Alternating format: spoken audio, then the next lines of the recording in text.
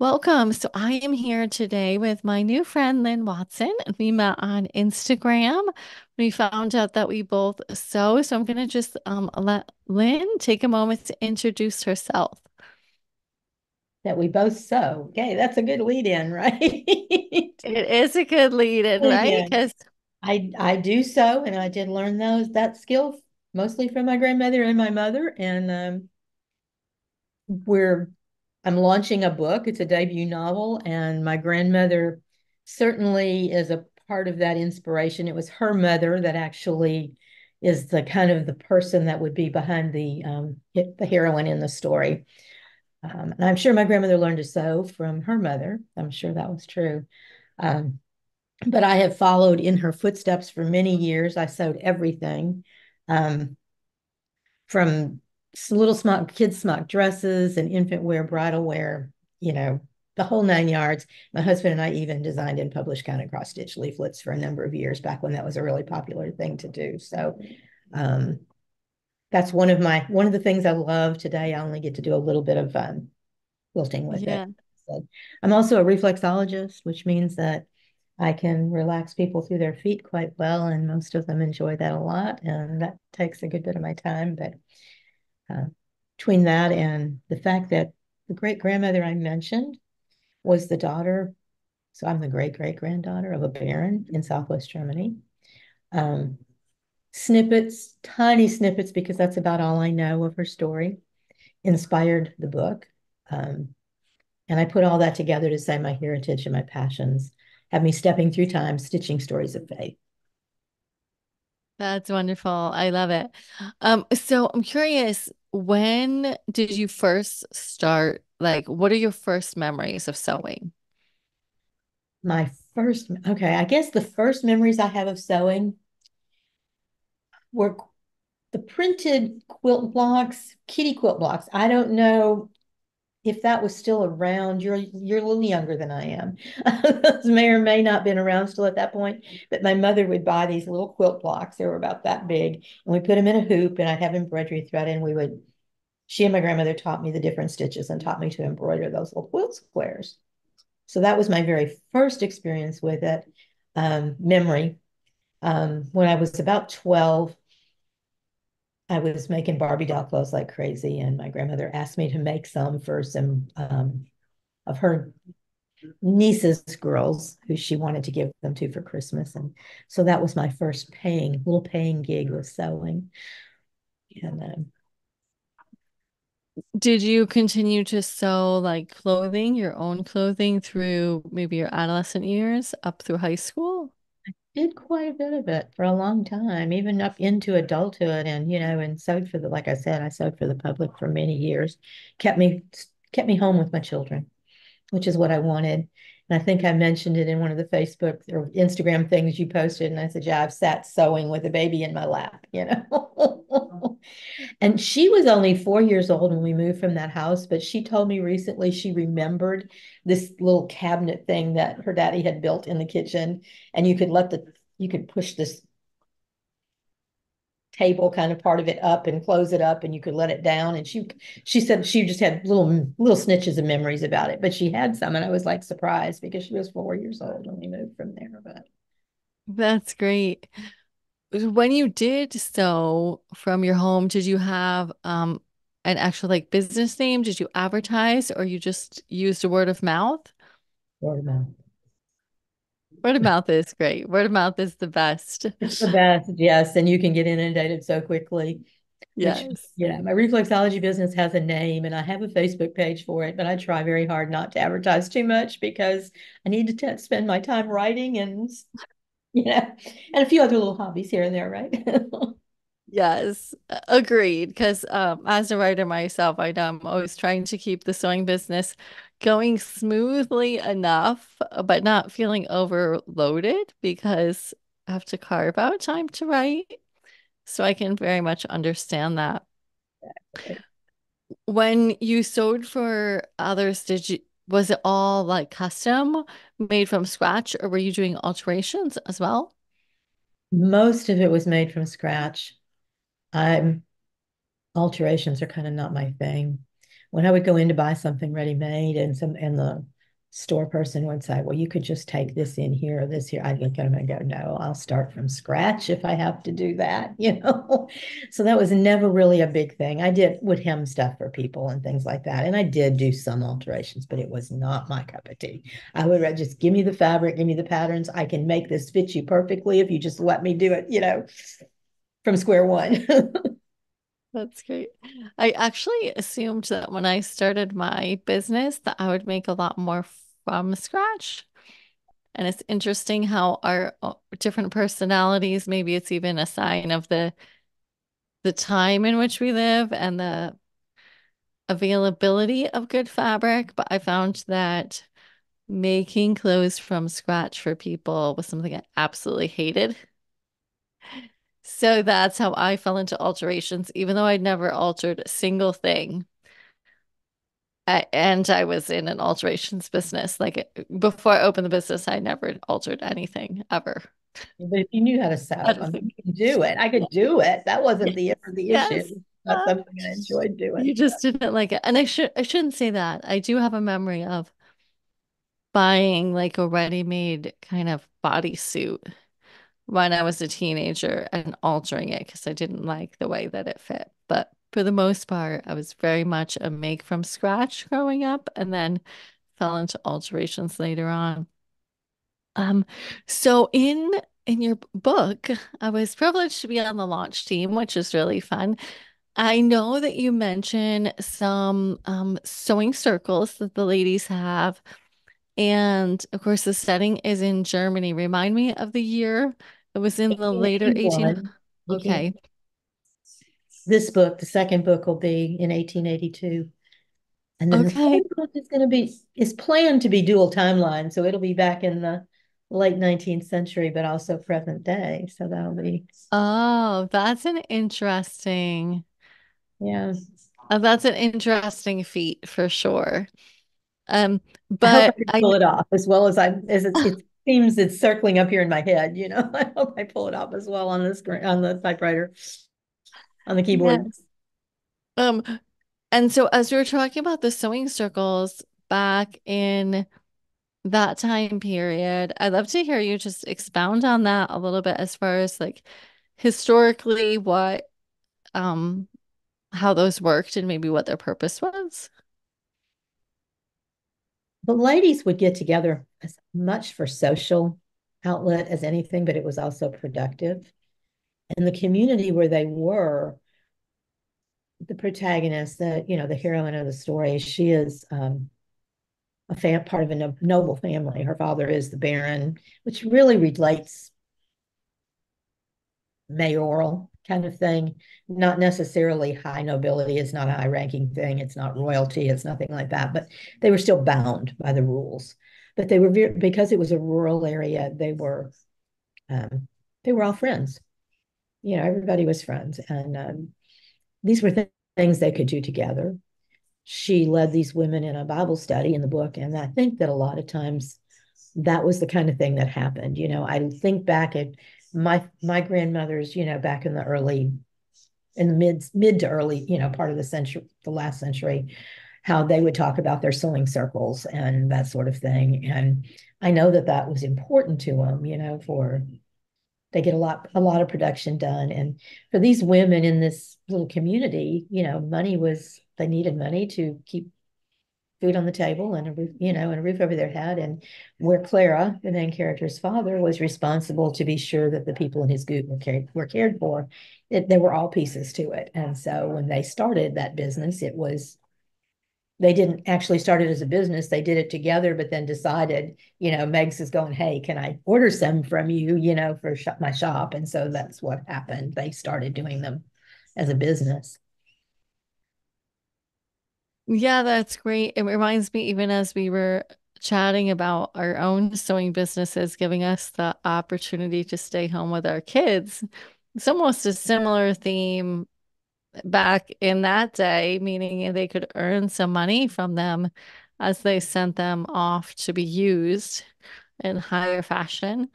And then they could, help provide for their families, which was really practical and useful. And The other thing that you mentioned was a little bit about the fashion of the day and the trip to the Paris fashion houses, which if you have any more you'd love to share on that, I'd love to hear it. I sent you some pictures and some things like that yesterday, so I know you've probably seen a little bit of it. I was First of all, I told Naomi I researched this book like 2 and 3 years ago as I was, going along writing, and I've done a lot of stuff. So a lot of my research was not fresh in my mind, and I've had to go back and dig a little. But one of the things that amazed me about the House of Worth, which, obviously all these expensive clothes that Mrs. Palmer of Palmer House fame in Chicago, I mean, she bought all of her clothes from him. And a lot of other women did too, actors and, actresses, different people. They followed him and they bought from him.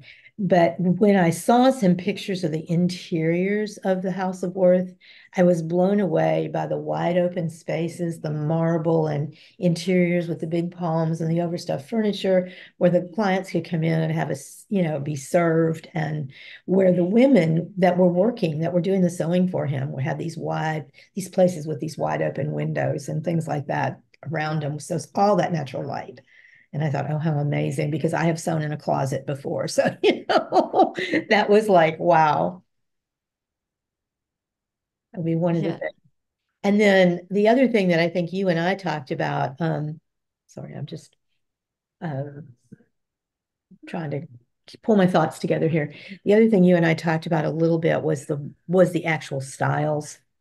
And Mm, late 1880s, there was, trends that were starting. More women were wanting to do their own thing. More women were trying to branch out. They wanted to go into medicine. They wanted to go into, teaching, which wasn't even something a woman did necessarily, except maybe a kindergarten, or something like that teacher, which was big in Germany.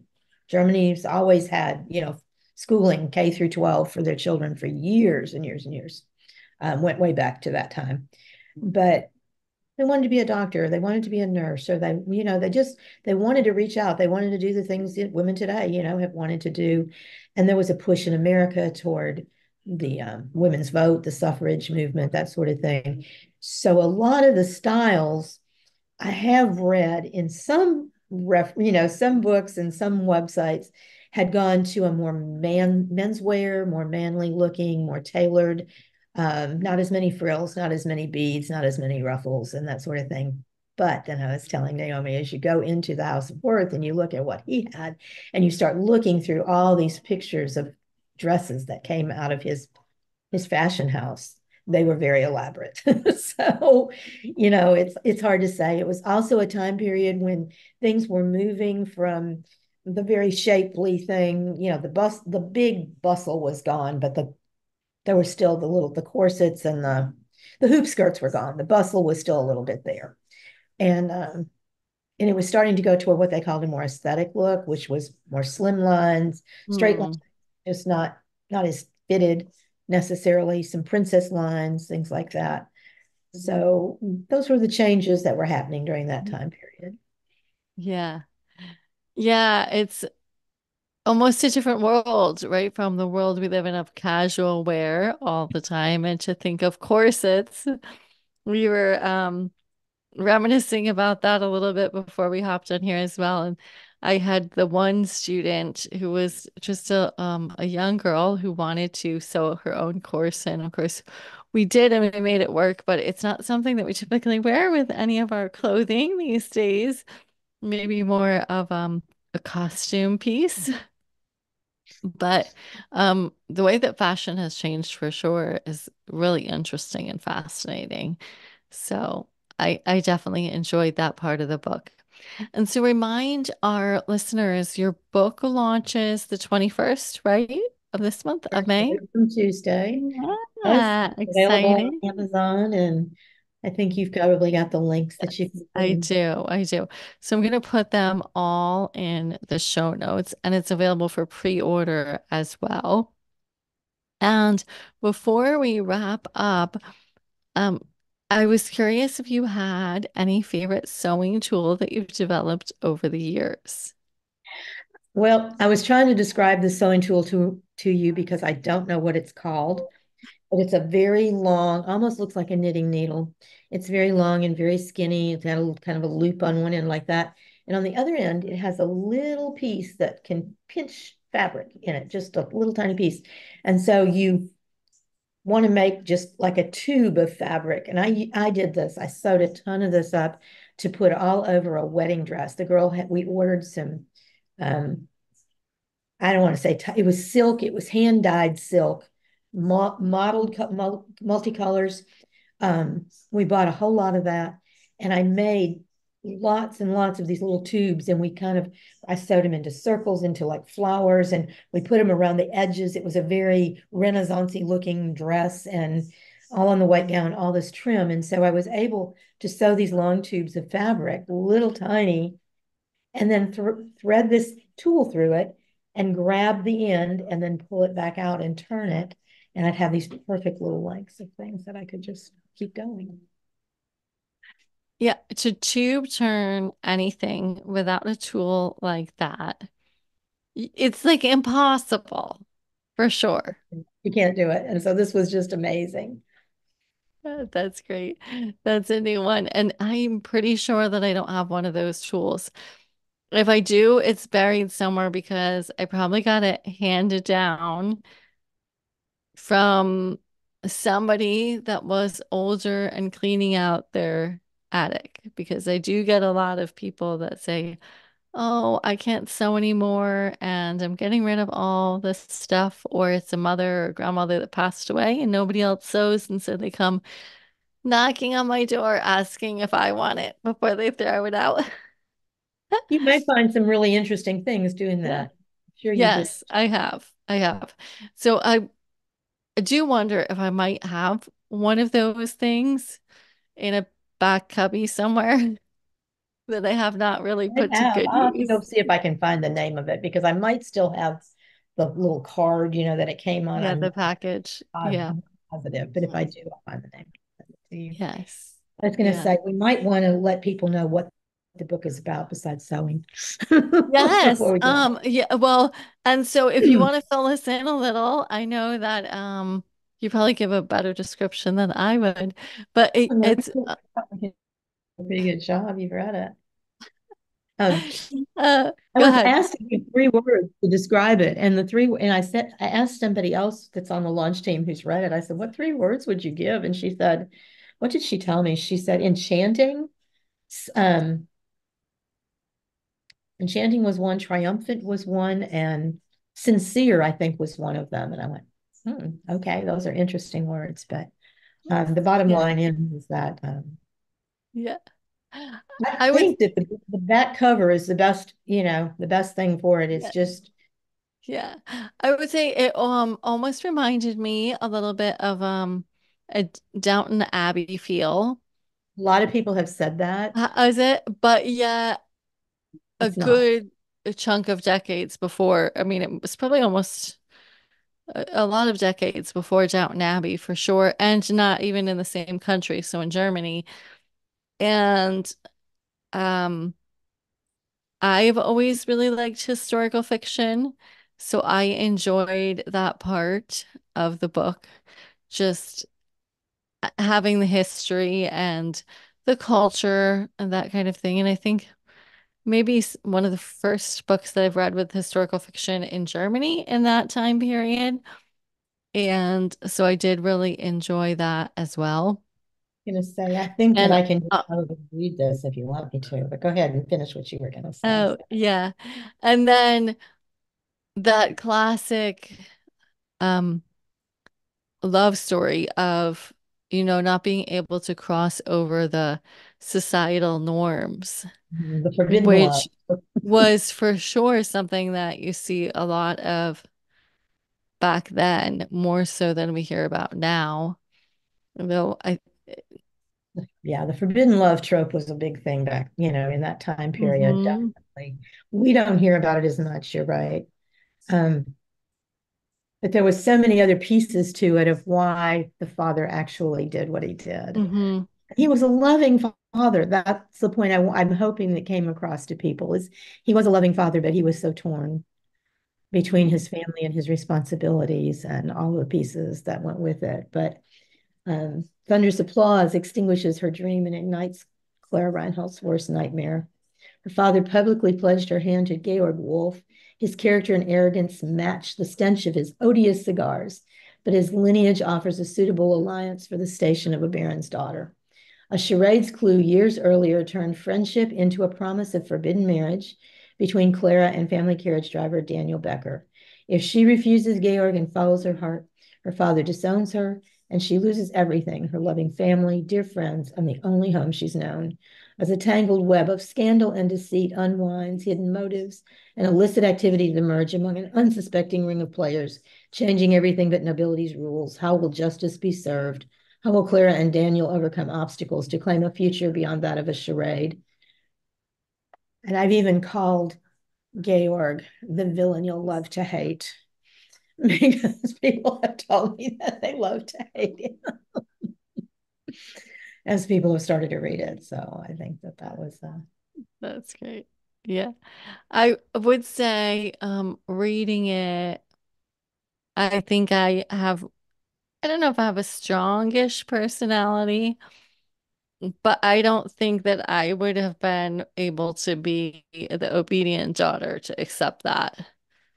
would that not have been a tough thing to do to have to be obedient? Yeah. And she was torn, and we go into the second book, she's still torn. Things are, things are still, Yeah. there's still challenges. I don't want to say too much, but Oh, I'm sure there are because the decisions are made and then you have to live with them. you have to live with your decisions and yeah, the outcome of them and Yeah, right. yeah, for sure. All right. Well, I will wrap it up with that. And thank you so much for joining us here today. I will leave all of those links in the show notes so you can be sure to go and check out Lynn's new book. And as always, for authors, it's really great once you read it, leave reviews, comments, stay connected, and look for her next book when that comes Yes, out as thank well. you. Thank you. Which will be a year from now, which is a long way to wait, but that's how that works. And so I'm frantically trying to get it finished, but it'll be there. Yes, it will. You'll get there. Thank you. Thank you so much for doing this. Yes, thank you for joining us. I just wanted to add here at the end, this is a picture of that tool that Lynn was talking about, a couple of pictures that you can use to make like cording, and an image from her new book that's coming out. Be sure to check that out in the show notes.